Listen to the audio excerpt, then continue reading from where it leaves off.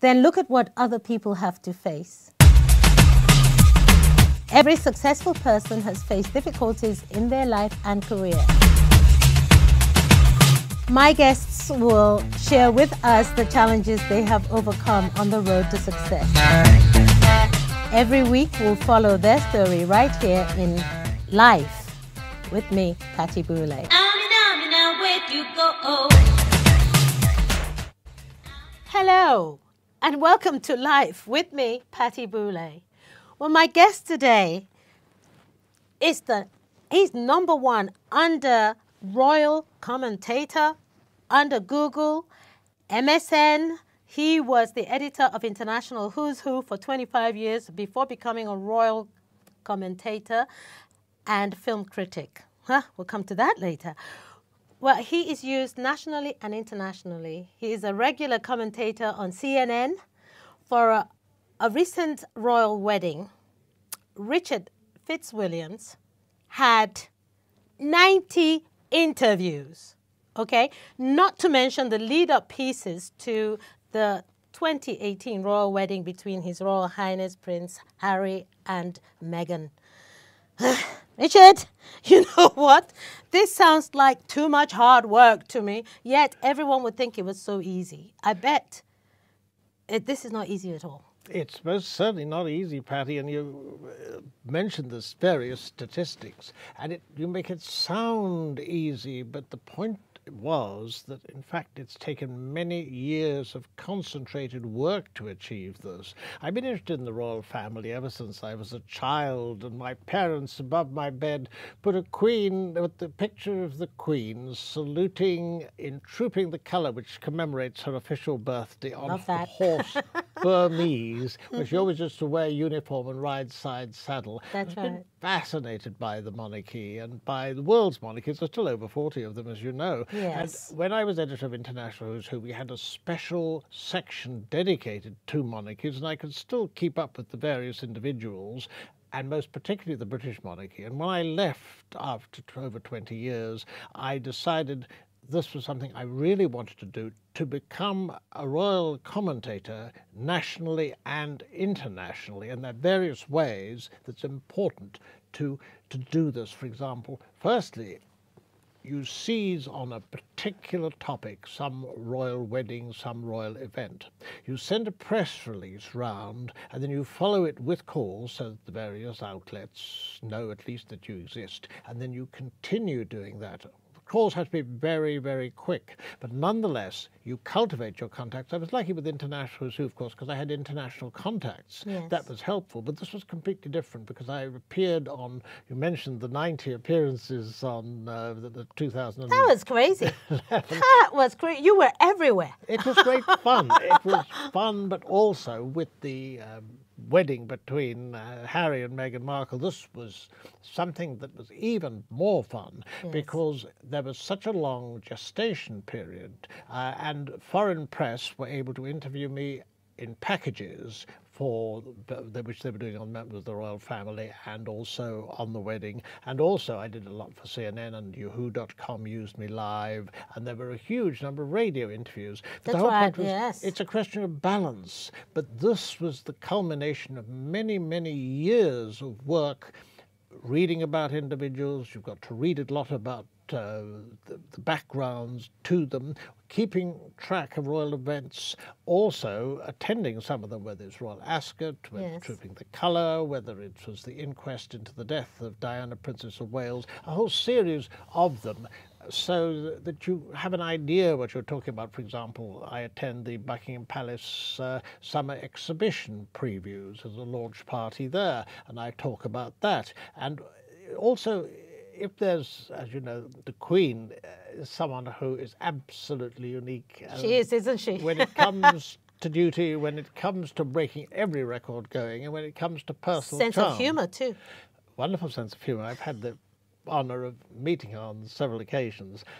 It's so fascinating because the various jubilees, there was such enthusiasm. So very gradually, with all these events, sending out press releases, keeping an eye on the royal scene, both nationally and internationally. You could do a piece on the Japanese royal family, or say the Spanish. Yes. I mean, as you know, we've had the last nearly 20 years have been wonderful for the British royal family. But if you look, for example, at the 1990s, I mean, they were absolutely hellish.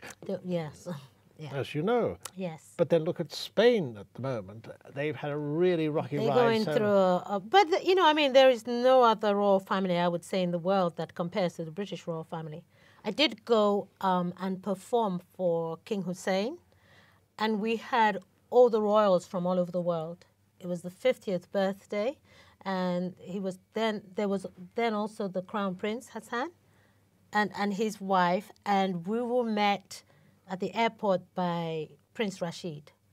Oh, my goodness. I mean, talk about protocol. You see, this is where you kind of fall in love with princes, the training that goes into them. And, of course, protocol is quite a minefield, especially if you're not used to it. Yes. And what I found was the more, for example, that you read about the royals, the more you watched both on television and when you had the opportunity of attending a royal event, you could get very involved in it, and you could, as it were, communicate an enthusiasm, a love for the traditions, the ceremonial, and also what the royal family means to Britain today, Yes. and communicate that to an audience. Head CNN or BBC World or Sky or whatever might use you, but you'd also put out press releases, and if you did that, and you also followed, as I mentioned, you follow it up with a call, Yes. then whether it's Turkish television or Japanese or France or Germany or whatever, or Austria, they will very possibly use you. The Antipodes as well. I also wanted the big challenge that I thought was so essential for this, how you keep, obviously a lot of these interviews are very short. We've got the opportunity now to chat for quite a while, but if you're have to cut something to 3.5 or 3 minutes, you've really got to be tough concise, going. Yeah. and you've got to get your points across. And it takes a whole wealth of knowledge in order to have an important 3 minutes. And that knowledge must be communicated in a way that has a certain amount of showmanship. Yes. And the way to do that is rehearsal, to move away from social media, which is very important in its own way. Tell me, Richard, where do you rehearse? So you just stand in the room? I do. Oh, really? No, I do. I stand in my sports club. It has empty rooms, and I go there quite often in the evenings or whatever, and I will stand there and rehearse my lectures, rehearse the fact that if there's a royal story, say you had the royal wedding, Yes. Harry and Meghan Markle, you break that down to Harry's family, Meghan's family, royal protocol at weddings. You've then got a whole series, whether it's the cake, whether it's the bridesmaids, whether it's the guests, whether it's her career or whatever, and each one of them, plus the history. Remember, you've got to do your recce for St George's Chapel, where Of course. the wedding, as you would with the Queen's Jubilees, for example, of St Paul's or wherever. This adds an interest to it, so you can know the historical. The point is to know it. You don't want to bore a contemporary audience with too much history, but if you can slip in a detail, it shows. I tell you what I like, when you talk about, boring the viewers, what I love about you is that when you're watching, you have such enthusiasm that you almost jump out of the television. So how do you, when you're practicing, do you practice, I don't know, do you practice an inner, in other words, sometimes if I'm introducing this, then I smile and go, okay, here we go. Okay. But here's the danger, Patti, because Yeah. you just, as obviously, the use of the hands is interesting. A broadcaster like, say, Richard Quest on CNN is, Yes. or indeed Simon Scarmer, the historian, they have made a career around the way they use their hands. yes. I think for me, for example, I tend to put my hands there. It's very I know, important you do. You do, actually. Because you got the protocol as well. Because you have to fit into the protocol, which is very important. It's therefore important to have a suit and definitely tie, I think, absolutely vital if you want a certain image as a royal commentator. But equally, you've got to make sure that is reflected on your website, which I've changed over the years and Yes. which, as you mentioned very kindly, is certainly looked at quite a lot. But Yes. equally, in an age of social media, you obviously want to be able to express yourself. You also want to practice your memory, and you want to make sure that you get points 1, 2, 3 or whatever in your 3 minutes so that you allow, say, for 3 questions. It's important to firstly to communicate what you've got to say, but secondly, you don't want to make the interviewer feel that they can't ask any questions or they've got trouble in interrupting you. Yes. So it's just that balance. You know, I mean, okay, this is what, for the viewers for, you know, this program, protocol is very important, okay, because I see young people, let's look at young people who want to go for an interview in a bank. Okay, I have seen them. So they have this, they put on a T-shirt. This is a bank they're going to. They've got a pair of jeans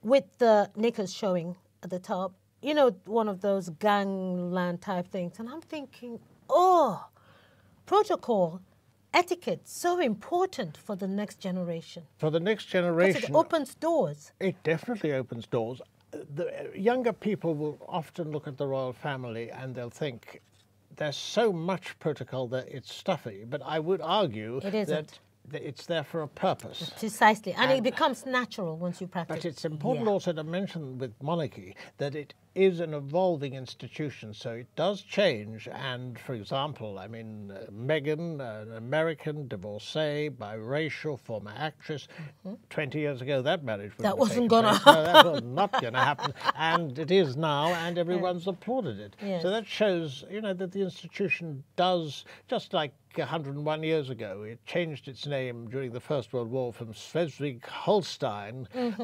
to, it changed its name from a German name to Windsor, and that made it English, so to speak, and English in people's minds so that they could relate to it. And the monarchy is when we're in a rather uncertain future politically, at this fair point, the Queen and the monarchy represents national unity and above party politics. I know some of them are campaigners. Prince of Wales, for example, is one example who, you know, will... He's my favourite. Be careful. He has very strong views, and I wasn't going to disagree with his I love views. him. Be careful. But it's interesting. Yeah. One of the things I do as a royal commentator is debate the monarchy. It's pluses and its minuses. I know, I love the debates you do. But they are fun, but equally you have to prepare, and you know, for example, someone's going to fight you for time. Yes. Now, here's a problem with when you're fighting for time over a particular issue. If you have a strong, loud voice, that helps. But on the other hand, just a little tip for viewers, if you happen to be in the studio and the other person is on a telephone line, you've got the advantage over them. That's true. That is it's very helpful. true. Yeah, that's very true. And the third thing is to be prepared, know your facts, know them mentally, and if possible, stride around the room alone and just recite some of the things you know about whatever topic it is, because you do want them on the tip of your you know, to be able to recall instantly. Exactly, yeah. Otherwise, the other person, they will feel very strongly the other way, and even if that could be distracting, couldn't it? I know, because you know, sometimes being on a panel, you kind of lose what you leave the panel and you think, I should have said this and I should have said that. That's the point. And very often, one of the things I find useful is if you record some of the interviews you've done, listen to some of the radio, look at the television, and see, firstly, do you use the same adjective too many times? I should try that, because I hate watching myself. I should try doing that, yeah. Oh, but Patti, you're so photogenic. Besides, keep it coming, Richard. Keep it coming. I will. I'm simply reciting a fact. A fact, and also, I mean, as a noted singer too, facts of the matter are, it's others would enjoy and do love watching you. Whereas if you're a commentator in a suit, one thing you don't want to be called, for example, is a stiff in a suit. That's somebody true. who can't communicate to younger people. Yeah. Somebody also who seems a bit above things. Or alternatively, they could be nervous. They could genuinely be nervous and be unable to communicate. That's right. And that's the case, they won't appeal. People will switch off, and they've got such a short attention span, because this isn't a question just of Twitter or Facebook or Instagram or the other, I mean, I use Google Plus too. Yeah. It helps, because I found using social media it just helps to boost the profile, but also continue sending out your press releases, post them online by all means, but don't forget the rehearsal, so to speak, the human touch, and keep that enthusiasm going when you're actually on air. Enthusiasm is very important.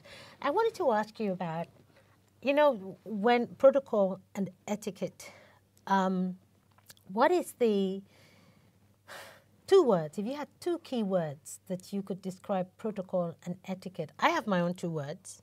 What would it be? Protocol what would they be? And And etiquette, what are the 2 key words? Well, one of them would obviously be manners, which is related to that. And the other, I think, second word to describe protocol and etiquette, but there's a certain formality. There is about it. But, respect. Yes, respect.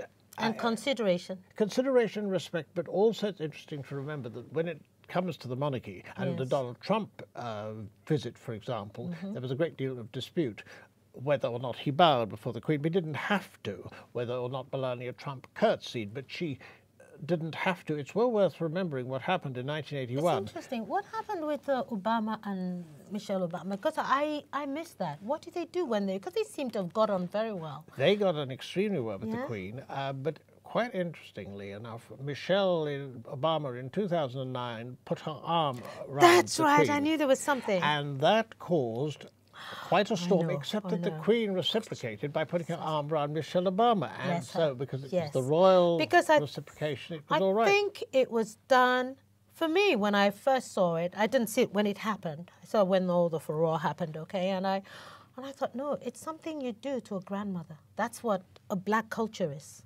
When you meet a grandmother, that's the first thing you do, And I think the Queen recognized that. And a lot of commentators, of course, didn't recognise that. Of course they don't. It was, yes, well, it was. I'm sorry. Mind you, that had been done once before, and that was years previously. But it was done, it wasn't done the same way. No, was not the Australian Paul Keating, precisely. Known as the Lizard of Oz by those who didn't like him, put his arm around the Queen, and that was not appreciated. It just... No, it wasn't. Even I didn't appreciate that because it was the way he did it. There's, I always think that approach is everything. And also which comes to what you do. Approach is everything. Approach and intention, and the Queen can judge. Well, she's old enough to judge. She's certainly amazing. At 92, she's doing, this year she's done more engagements than she had in the 6 months. You're kidding me, prior, seriously? The 6 months prior to the same period last year. It's just amazing, 150 or so engagements. It's quite extraordinary.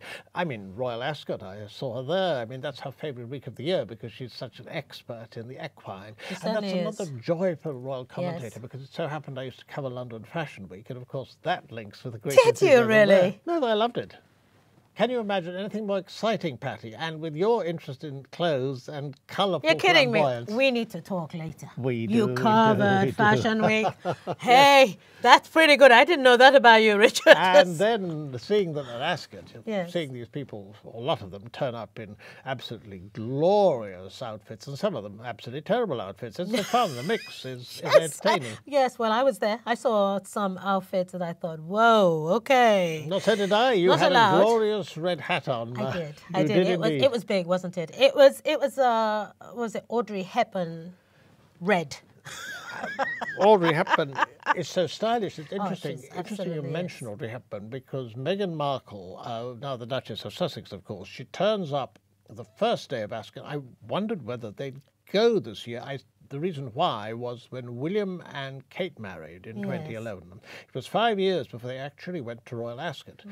But not until 2016, but in fact, Harry and Meghan were there opening day, and she wore Givenchy with the Philip Tracy hat, and that was a tribute to Audrey Hepburn, which brings us full circle as to, firstly, the royal influence on fashion. Secondly, isn't it absolutely gorgeous at Ascot? There's a vast kaleidoscope of colours. It's so exciting. Oh, it's wonderful. And you've got the royal procession dating back from 1825. And one of the fascinating things about being a royal commentator, you're actually talking about an institution that goes back over 1,000 years with only one gap, which was, of course, the Civil War in the 17th century, when Cromwell was briefly in charge, and the country welcomed back Charles II, and we're only too delighted to get a king. And it's interesting too, you mentioned the British monarchy being the world's most important. Of course, I think it is. Yeah, I think it is, because I remember 2002. You know, I was on the committee for the Queen's Golden Jubilee. Yeah, were you there when I made my speech, impromptu speech at the P&O building? Were you there? I You weren't there. Okay. Well, that was, Major Sir Michael Parker got me up to speak.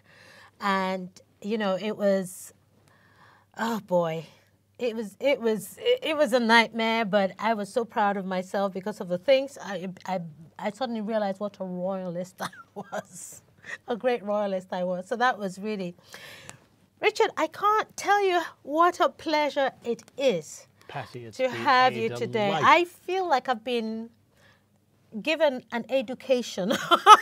But the thing is also, there's an educative aspect to It's wonderful. the colourful and the fascinating, but there's also so much fun. There's also, of course, as we must mention, Commonwealth links, and that especially applies to Yes, young of people course. because such a large percentage of the Commonwealth are young. And of course, the Queen's taken such personal interest in the Yes, she Commonwealth, has. as you know. And also the fact that Prince Charles is going to be the head of the Commonwealth, which wasn't automatic, that's important. So Amen. one There day, you go. We finish on the note of my favourite royal. absolutely, Thank Patti. you so much, Richard. It's been so a good to pleasure. see you, and thank you for coming to join us. Thank you. Pleasure.